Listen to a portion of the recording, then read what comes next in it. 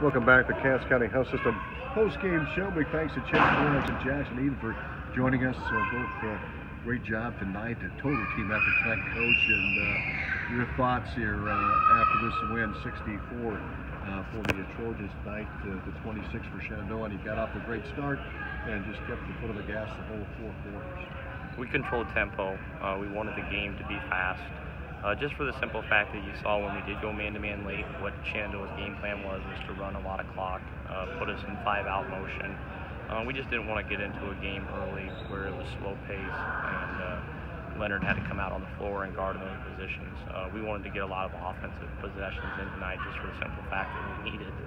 And our guys executed. We got some easy buckets. Our defense was aggressive. The 17 steals is a nice mark regardless of who you're playing, especially to do it in another team's gym.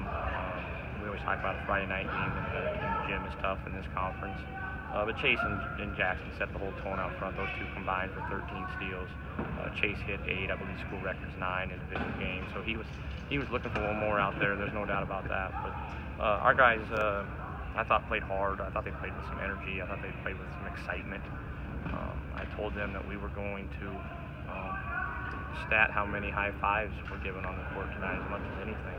I needed to see guys that were enjoying the game and being there for each other.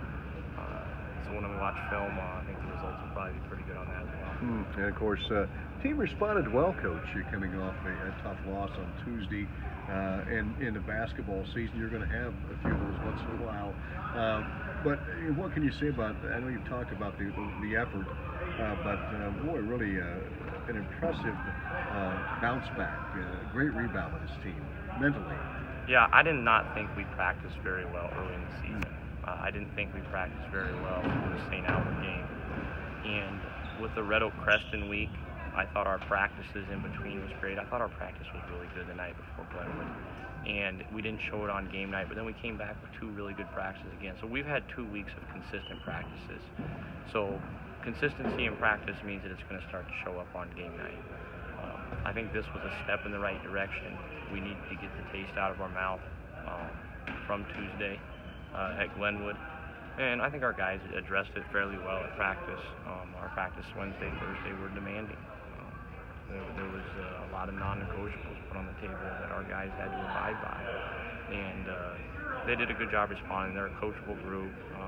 They do know how to compete, I think, at a fairly high level. So it's a win. It's a conference win. We're going to try to keep ourselves in this race as long as we can until we start playing the basketball that we know we're capable of. And everything's still in front of us. I know we're 2-1 in this league. We know that we got a lot of the heavyweights coming to our gym when it counts.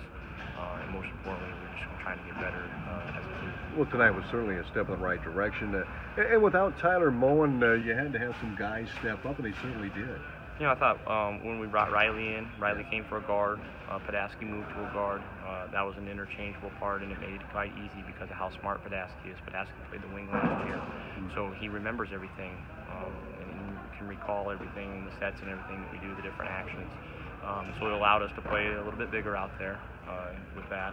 And I thought Ben Reno gave us good minutes tonight. It's a chance when somebody goes down, somebody has to step up, and I thought he did a good job of filling that role. So this was a good game for us, and it was a game that we needed. Hopefully it can build some confidence. Some guys saw the ball go through the net. We got some guys that seen the ball go through the net an awful lot in practice, and it hasn't gone on in games. So I thought Jackson's 2 threes, Chase's 2 threes, shot them with confidence. They knew they were going in, and we did it on a night where Alexander did not have one of his better shooting games from the outside, but I thought he was tremendous at getting in the lane. Yeah. And we talked a lot this last 2 days that if we don't start getting in the lane with the bounce, and that's Chase and Austin specific, and Podasky to a degree, it's going to be tough to be a good team if we're not a threat on the bounce. And I thought those guys established that early. Probably the biggest thing in the game for me as a coach was the 6 turnovers in the first quarter. We didn't have a turnover until the 4th, and we just need to continue to understand the value of the basketball. Coach, congratulations.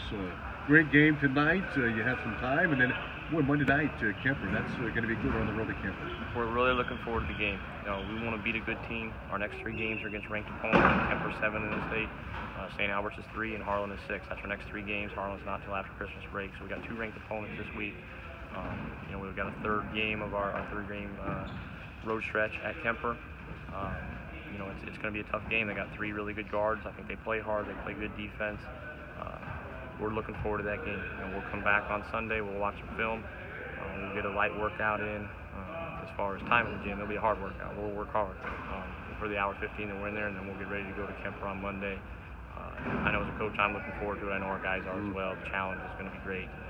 And I think we've got some guys that are just really hungry right now to show up on the big stage and do things the way they know we can.